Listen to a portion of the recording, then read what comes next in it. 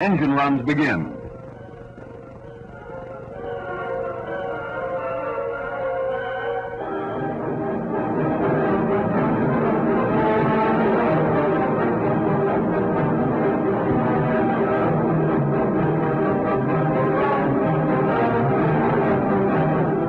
After all the elaborate initial tests and adjustments necessary, Gene May, Douglas test pilot chosen for the Skystreak project, taxis the airplane to be sure of its ground handling qualities and to check the operation of the brakes and tires.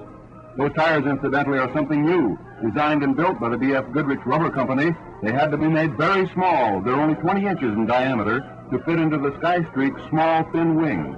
Of 8-ply nylon, they were operated at an actual pressure of 170 pounds per square inch and could be inflated to as much as 230 pounds to the square inch, about 8 times the pressure of the average automobile tire. To check their performance, among other things, Gene May taxied the Skystreak as fast as 150 miles per hour